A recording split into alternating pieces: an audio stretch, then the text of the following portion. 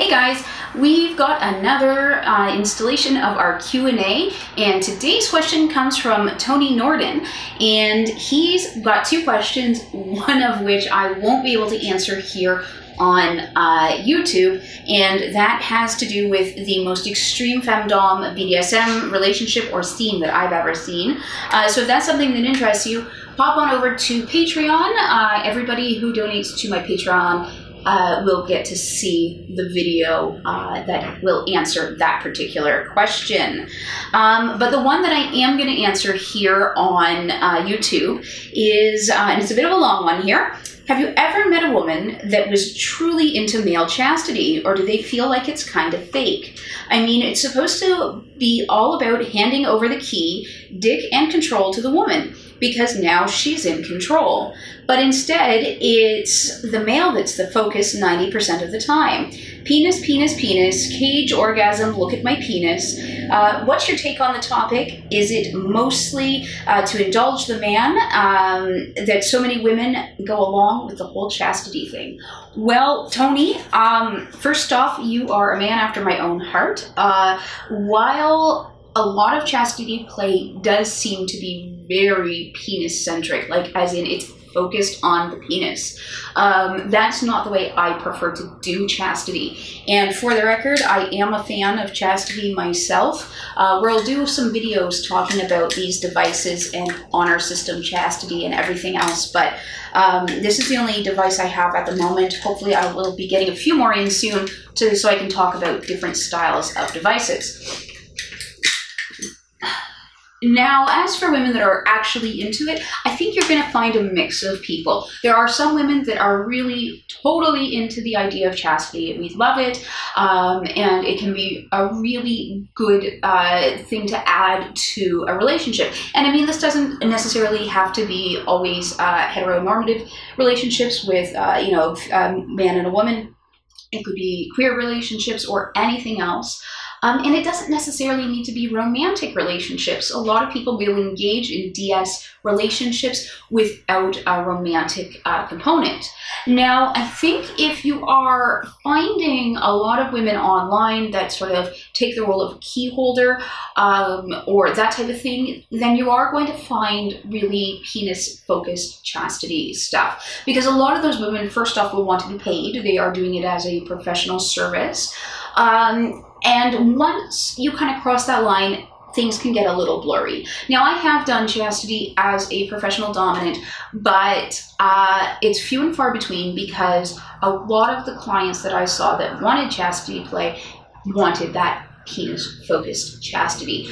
I am, like you said in your question, I prefer to lock things up and leave it alone. I actually prefer to use the honor system because I find that even chastity devices bring attention to the penis a little more than I would prefer. And if I can't trust my partner to follow through on the agreements we've made, then what am I really doing with that person in the first place? Both my current partner and previous partners, we've engaged in chastity play before.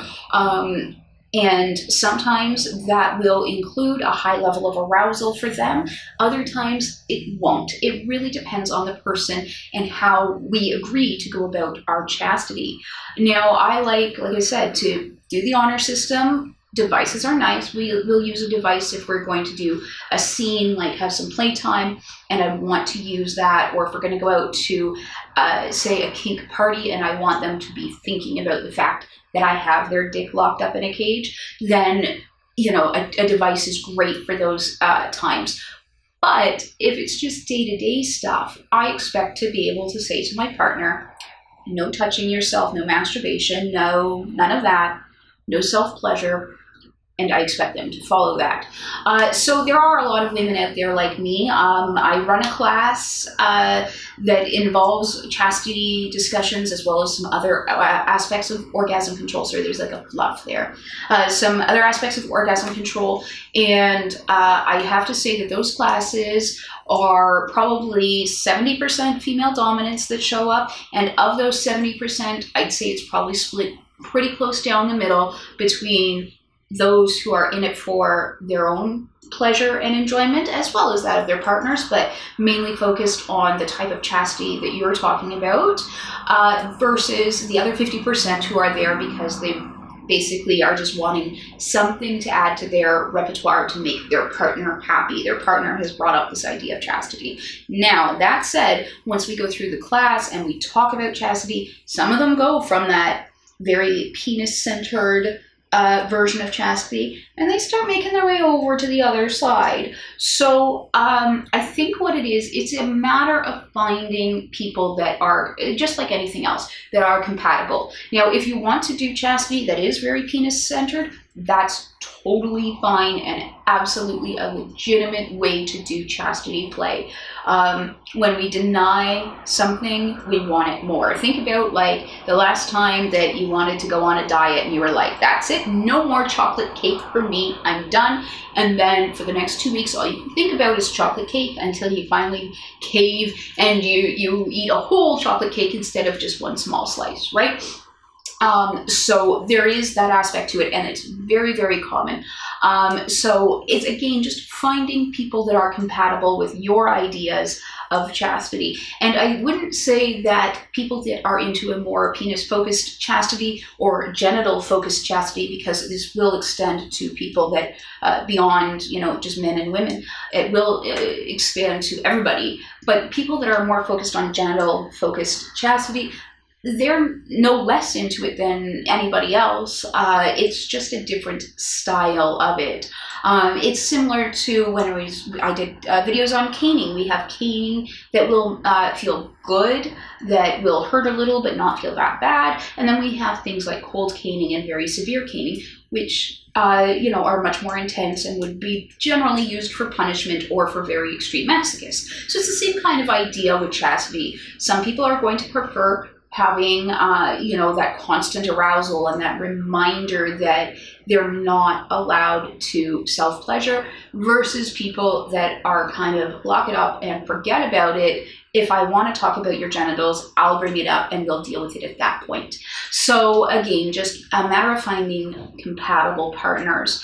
And I think that you are much more likely, and I say this all the time, you're much more likely to find compatible partners in the kink community rather than online, especially I think when it comes to female dominant, male submissive, and chastity play very specifically, because there are so many men out there who have this idea that, oh, it'd be a great thing to do, and they inundate a lot of the women, and so then you get a lot of these sort of, I mean, obviously you'll have lots of professional dominance out there, and I think that they serve a very important purpose, having been one and probably will be one again. But also you find the people that are like, well, if 20 guys are going to bug me about this, I might as well start charging. That aren't, you know, necessarily professionals, but they're sort of trying to like play both sides of things. So I think if you're exchanging money for chastity, it's going to be very genital focused. If that's not what you're interested in, I think you'll have a much harder time finding a partner.